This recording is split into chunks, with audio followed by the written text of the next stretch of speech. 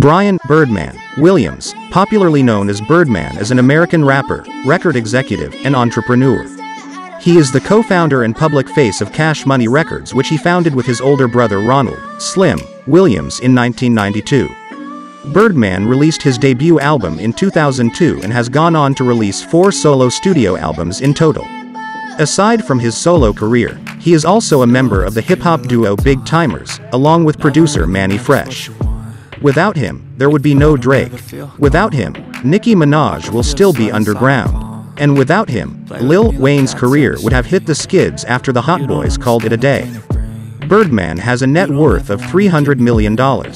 At his peak, Birdman said that he was buying 100 new cars every 3 months, which he would then give away to family and friends when he no longer had any use for them. So extensive was his car collection.